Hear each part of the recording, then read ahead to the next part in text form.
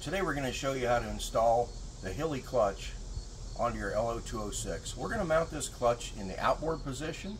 That's so that the driver is closest to the seat.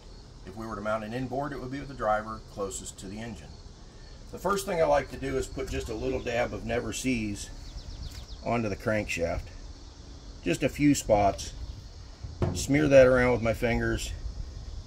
Just enough to keep any surface rust from coming on, especially if you race in inclement weather. Next, we'll install the radius washer. This is an important step.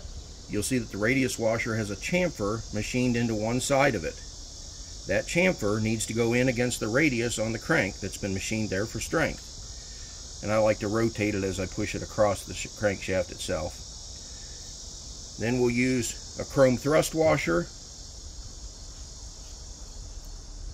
Then we're ready for our clutch. I've gone ahead and taken the liberty to assemble this clutch. This particular one is going to be set up so that we're going to run it outboard, and we're going to run it in a very gradual engagement. That's so that the shoes are trailing. You'll see that the driving dogs or lugs of the drive hub are going to pull the shoe so that the heel of the shoe is being pulled around. We're going to rotate that so it fits up. As that engine rotates, it'll go in this direction counterclockwise as we're looking at it, and those driving dogs will pull the shoes. Next will be the spring retaining washer. That keeps your springs from backing out. Then we have a grease trap or a dust tray. And what this is going to do is keep all the grease that might migrate from your bearings in from on the friction surfaces. This has to be located with the sprocket side facing the sprocket, being outboard, so it'll be facing out. Then we'll install one more chrome washer, followed by the inner race. Next, we'll put our fully loaded drum into place. This already has the 440 screw installed with the proper snap ring on our Bully driver, with just a light coating of grease on the bearing. At this point, you'll want to check to see how much the inner race sticks out over the bearing. And sometimes you have to push that bearing in just slightly. And you'll see that there's no need for an additional washer. There are 30 thousandths shims. If we were to need to, we could put that in place.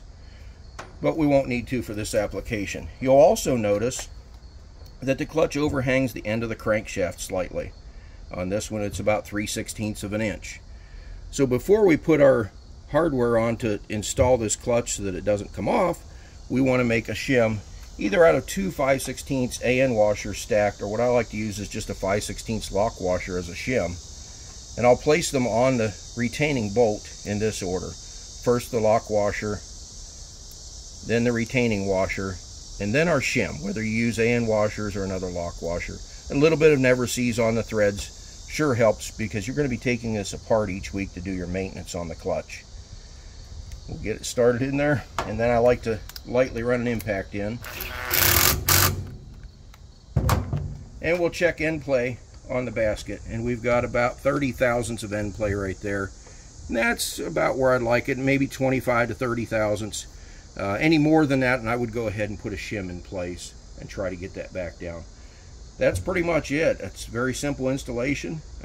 You can check out our other video that has an inboard installation of the same style Bully clutch, or Hilly clutch.